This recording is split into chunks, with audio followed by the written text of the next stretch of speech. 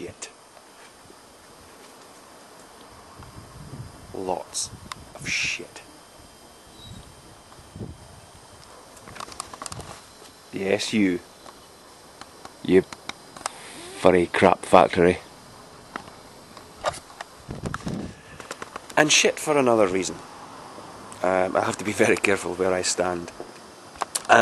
What I tend to do is I wait for a lovely cold frosty morning, much like today, to come out and harvest the stuff. It makes it so much easier to... Anyway, as I was saying, shit for another reason. Well, no. Because this is something I've actually been expecting for a long time. Technically it's happened before, but not to the extent that it happened on this occasion.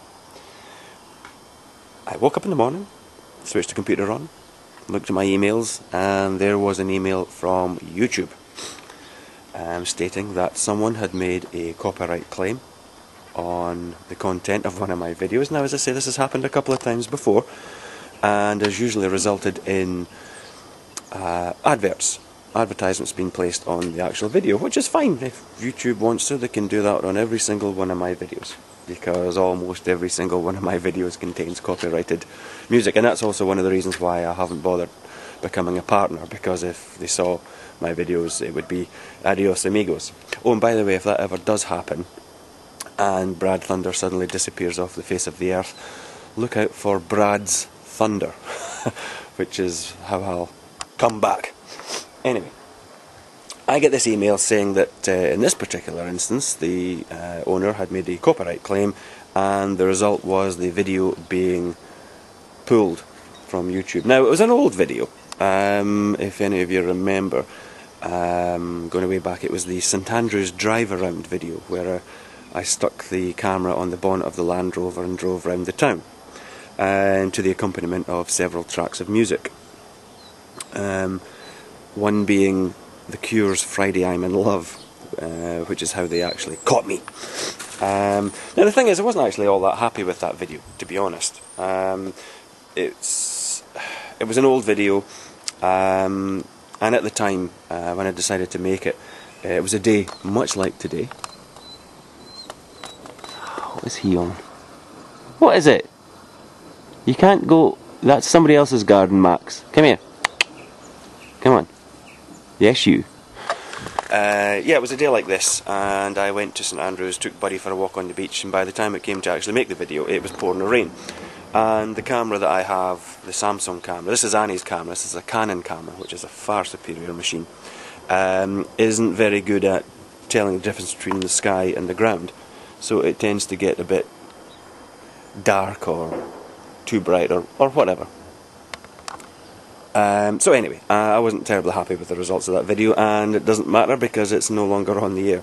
Although YouTube do give you the option of... Sorry, Max had just gotten in the neighbour's garden and I just stood in one of his fresh ones. So yeah, as I say, the video was pulled and it's no big deal. But what...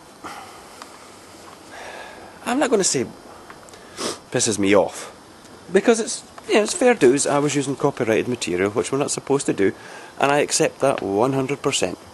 You know, sorry, he'd jumped the fence again. Yeah, so I wouldn't really say I was bothered as such. Puzzled would be more an accurate description. Vexed. I'm terribly vexed. Because what I did, as soon as I found out the reason why it had been pulled, which was the use of The Cure's Friday I'm in Love. Now, this was at a time when I used to, being a good little boy, give credit to the artists whose music I used by listing it in the info section. Now, YouTube, now being owned by Google, this all-powerful, all-seeing search engine, is obviously able to pick up on things, because you'll notice on people's videos, when adverts do appear, they are relevant to the title. So they obviously have this facility to do that.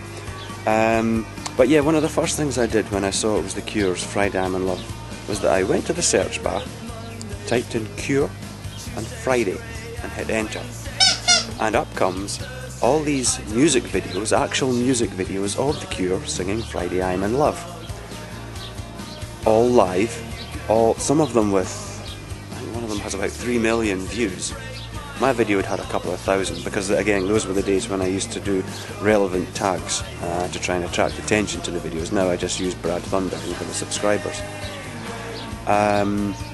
So yeah, they've gone to all this trouble to find this embedded music track on a vlogger's video with a few thousand views, which is really good. I mean, I'm quite chuffed it had a few thousand. And yet all these other ones which can be found with almost no effort whatsoever and are a much more blatant infringement of copyright, and yet they're all still live. Now that I'm not really able to kind of grasp now that I don't really understand. Anyway, hope you all have a nice day. I'm going away to shovel shit.